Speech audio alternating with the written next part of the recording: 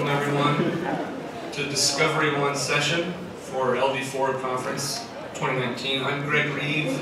I'll facilitate this session and I'll introduce our speakers.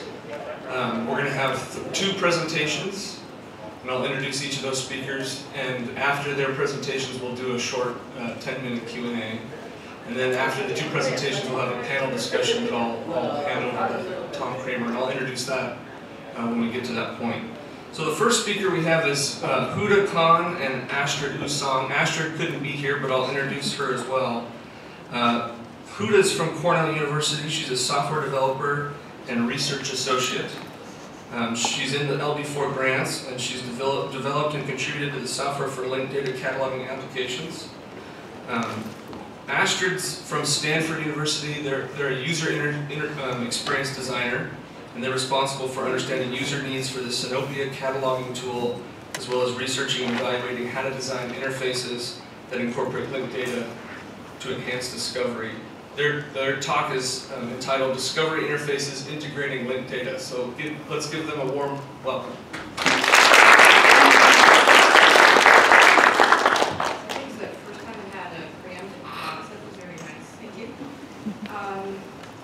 So what I'll be talking about is the work and questions that we're exploring in the Linked Data Pathways to Production, or LD4 grant, around how we can integrate linked data into our discovery systems. We're focusing on Blacklight, but the lessons we're learning and the questions we're asking can be applicable to any number of particular implementations. And discovery systems contain multiple components, and areas. So you want to know what data you'll be bringing in, you want to know how to index it, and then how to also present it in the interface. This talk will not focus on all of the components. I'll be focusing on the design issues around how and when to integrate data to help users to discover our content. So I guess one question that I tend to ask myself when I put together a presentation is why anyone would care about what I'm talking about. I know that there is a lot of work and thought and research that goes into our library catalog systems. That said, I think there is definitely still room for improvement and enhancement. We can do better to allow people to find our resources, our special collections, and understand what they're looking at. And sometimes when I say these things, some people will say, well, we don't want the library catalog to be Google. Google already exists. Our users already go there. We shouldn't be Google. That's a different problem. But so to answer that, I want to kind of go over sort of why we say these things and what our current expectations are and where we would like to go. So most people say, well, all our students go to Google anyway. And I actually spoke to my niece over break to actually work and say, can you tell me how you do search and discovery? And one of her examples was she's looking for a particular topic. She goes to her search engine, she types in the topic.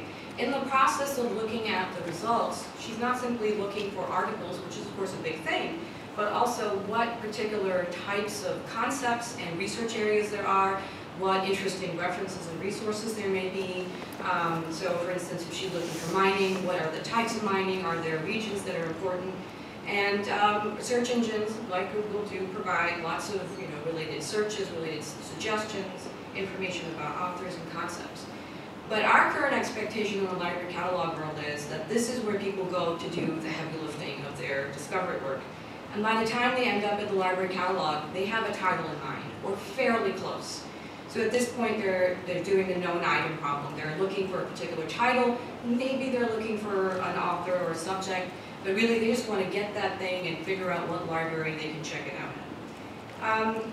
And though this is a use case we should support, as we're researching in this particular grant, we're seeing that the open-ended and more exploratory tasks that people tend to sort of shift to the search engine, there's room for that and there's a need for that in our library catalog systems.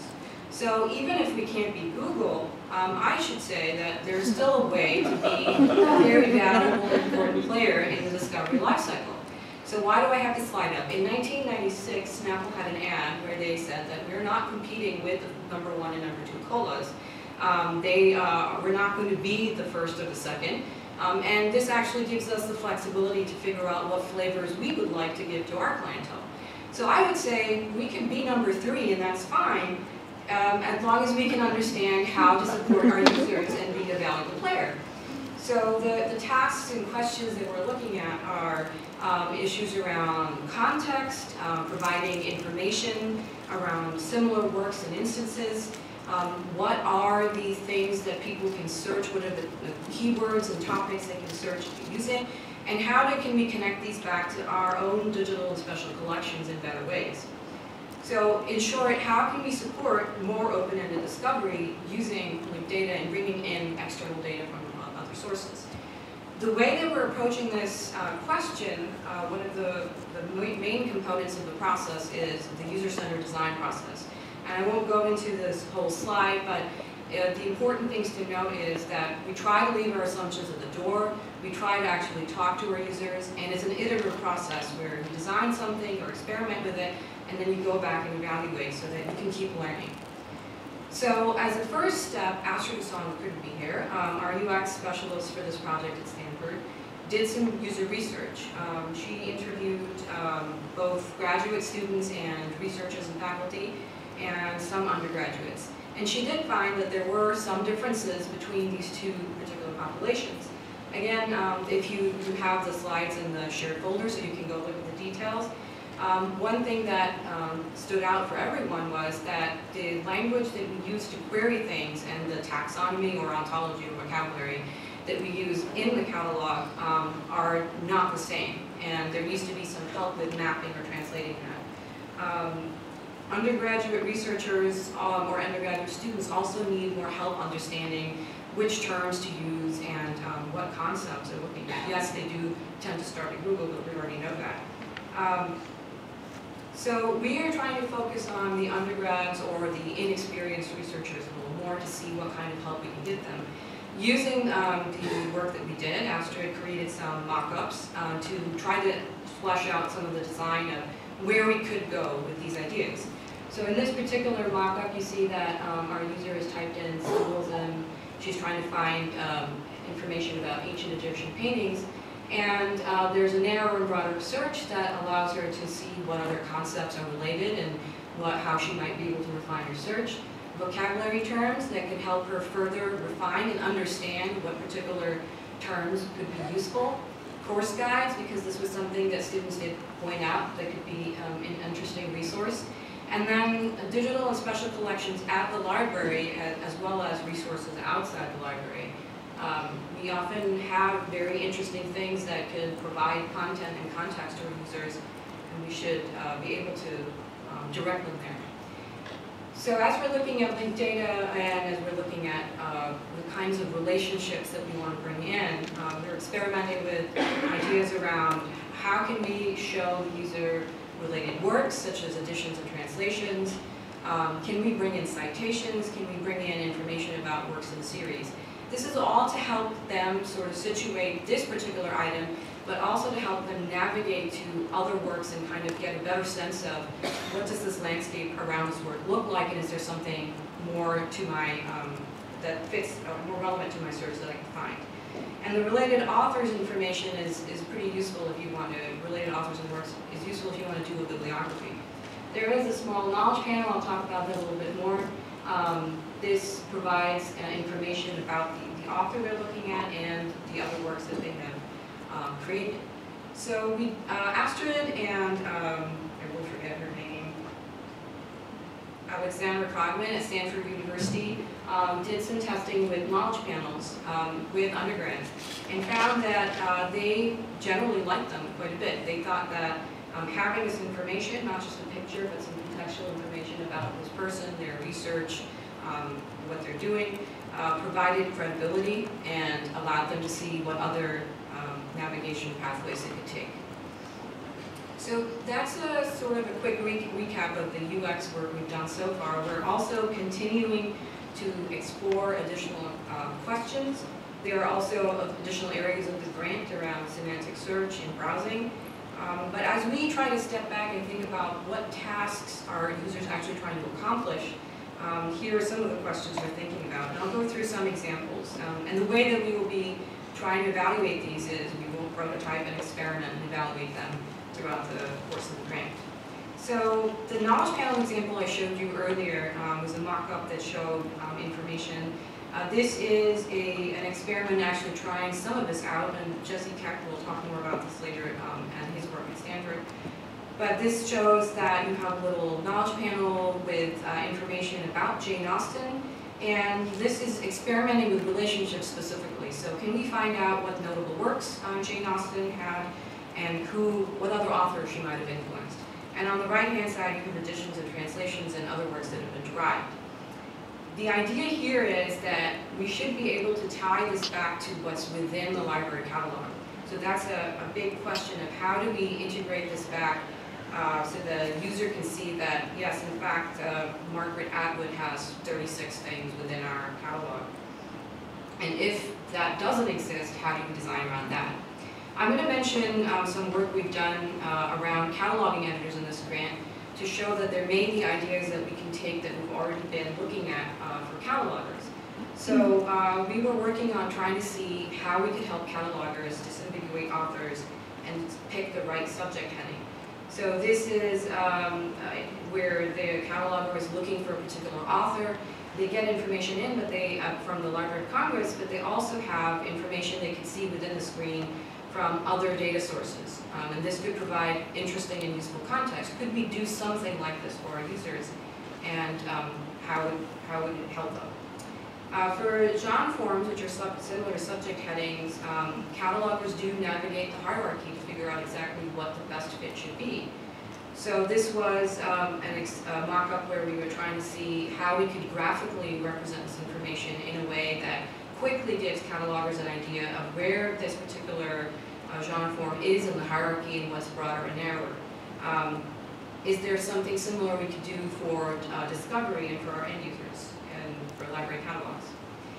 So as we're looking at bringing in linked data into cataloging, another point where we could reuse some of the work we've done is the work we're doing with Discogs. Discogs is not a linked data source, but our colleagues Tim Worrell and Lynette Rail and Dave Eichmann have been working on creating like a linked data funnel for it. So you can ask for information about Discogs and get it back as linked data, and this should help catalogers because it could help populate a form.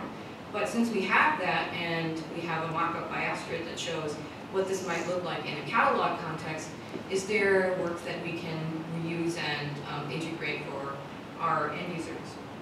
So this shows the track listing coming from Discogs on an item view, a sound recording. So knowledge panels and integrating data in the sort of search and display views is one idea. What about search itself? Tim Worrell at Cornell has been experimenting with hooking up our autocomplete to Wikidata. So these are examples of putting in terms like Egyptology and Gettysburg Address and Lincoln, and you are then able to find some terms you can search by. The challenge again here is ensuring this actually ties back to something in the library, because you don't want to give people a term that leads nowhere. Another possible use for this kind of information is if you don't have any results to the search you did do, this could provide alternate suggestions or additional suggestions for you to look for. Jesse Keck will talk about this more in his knowledge panel session, but in addition to information about authors and works, there might also be, I think there should be a place for geographical and temporal information to be brought in. So in this case, the user has done a search already, and they can see that the results apply to specific regions. So if they were to then click on Egypt, this knowledge panel shows them information about the country and also where it's located within the map, and Jesse will show a live demo that will look much better than this. But are there ways of navigating maps and navigating geographical relationships and showing items related to particular regions that we could work on? So all this to say that these are sort of a recap of some of the ideas we've worked on so far, and we still have other ideas and questions to explore, and we'd love to hear from some of you about what you would think we should do. But this is all to try to move towards a more integrated ecosystem. So the first slide showed us sort of kind of hanging out alone on the right-hand side, where people only come to us once they have a title. What if we lived in a world where things were a little more balanced and the search engine results actually tied back to the library catalog results, sent the users there? But when the users got to our library catalog, they could have the option to try and navigate the content there in ways that could be more relevant to them. And they could find digital collections and special collections at the library that were relevant to their searches, and they could see how a particular item or author related to all of the other items in the catalog, as well as bringing in data and context which search engines are already using. If we could also utilize that in our situation, I think that would be helpful. So it would be nice, and I have to credit Stephen Bolson for this, if we could, in fact, we don't need to be number 1 and number 2 in the user's discovery workflow, but we could be a solid number 3. There are still questions around the kinds of tasks that we could do. I think from the talks this morning and a question that I've been mulling about since I heard Stacey Allison's talk last year is, are there special collections and information about communities that we could somehow connect between the libraries and what's out there in Wikidata? Are there things we can contribute back to allow for people to discover information about communities that they may not otherwise have? So another question is that when the data is not present, how are we going to handle interface design there? And what kind of properties and data sources do we think would provide the most benefit for our users? And Greg actually said, stop please, like 10 seconds ago, but I kept going, so that's it.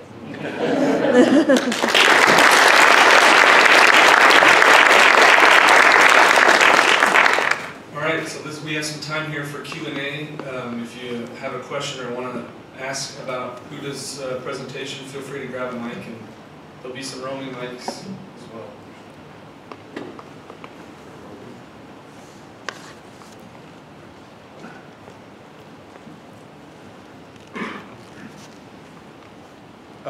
Andrew Page from OCLC. I had a quick question about the knowledge card usability testing you were talking about. Is any of that published and available anywhere? There are links in the slides to the wiki pages or the Google Doc that has that info. Oh, great. Thank you. Hi, Ruth Tillman. I was wondering if there were ways you were able to test coverage of things like those knowledge cards and such. So, what percentage of authors in the catalog have matches and such?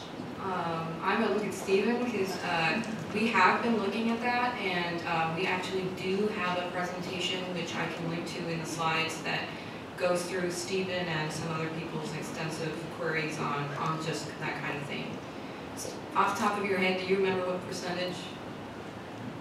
Depending on how you're slicing the question, at least with Cornell's and both boxes, anybody who has a main authority record, it drops pretty dramatically down to how many of those folks in our catalog have like LC authority IDs in say Wikidata.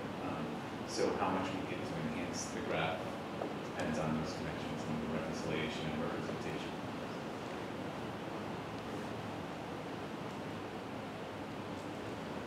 I think that response might actually have been getting to at least parts of my question. When I saw the interface that sucked data in from Wikidata,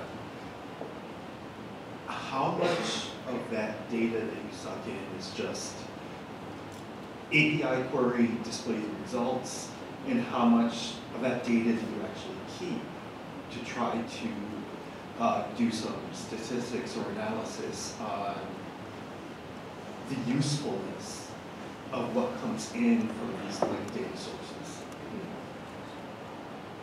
I don't know that we've thought about keeping the data around other than for indexing, and unless Stephen has something to say about that, which is fine. Yeah, I don't know. I mean, are you saying that when if we the examples here are all client side display. So the queries are done based on the URIs you have, and then you go in and get that information real time. But are you saying, should we also analyze the data that comes back from the queries? I'm not going to go so far today to say it should, but I can see that as sort of a possibility, especially for analyzing and making the arguments to people with purse strings about why we should be using legal data this way. Okay. They like numbers, they like statistics. Yeah, I think Stephen and Hillary Thorson's work and Christine Aslau, they've been looking at sort of coverage around that, so what entities are represented and what properties can we get, but I think that's an important question. Thank you.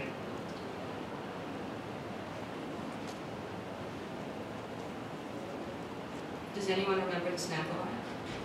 Okay, well, it's a pretty grainy out on YouTube, but you'll find it.